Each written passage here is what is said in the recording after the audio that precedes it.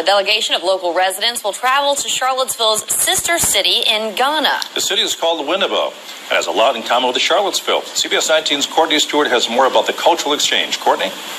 Rick and Tara, this is not the first Charlottesville group to visit Winneba, but with 56 travelers, it's by far the largest group of people to go at one time. I spoke with trip organizer Dave Norris and one of the people going along about why interest in this trip has been so high.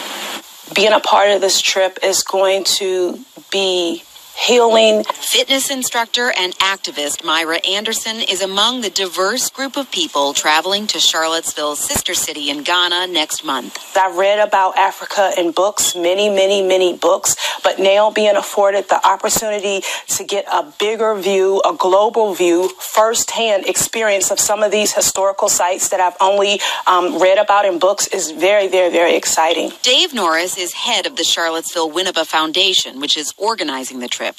This is the 5th official delegation to Winneba, but with Charlottesville's first black female mayor leading the trip, interest this time around has been much higher. We made a decision to focus this trip specifically on doing a deep dive into the history of the transatlantic slave trade and the origins of slavery, and that's really, I think, connected with people, particularly after what happened here in Charlottesville last summer. Winneba is a coastal community in Ghana, a country on Africa's west coast. It's about the same size as Charlottesville. It's also a university town. It's home to Ghana's National Education University. Norris says the delegation will visit slave castles where captives were loaded onto boats bound for the New World. He hopes the trip will lead to changes here in Charlottesville.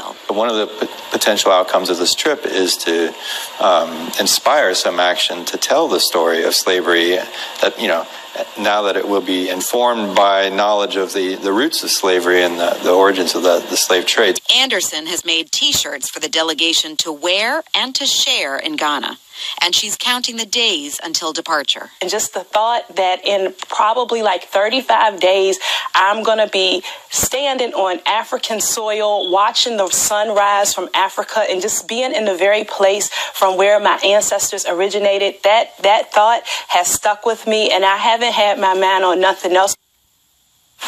That's so cool. And I have some news. Yeah. I am going to be one of those 56 people going, thanks to a sponsorship from Virginia National Bank. That is incredible. And what an experience it's going to be. Is there one thing in particular that you're really looking forward to? Well, I love travel, and so I'm super excited to experience a new culture, see a place I've never been, and I'm also excited to be telling stories while I'm there and trying to help people who aren't along on the trip kind of see what it's like and have the experience along with us. Now, how's the trip being funded? Is it public money? No public money. It's all private money.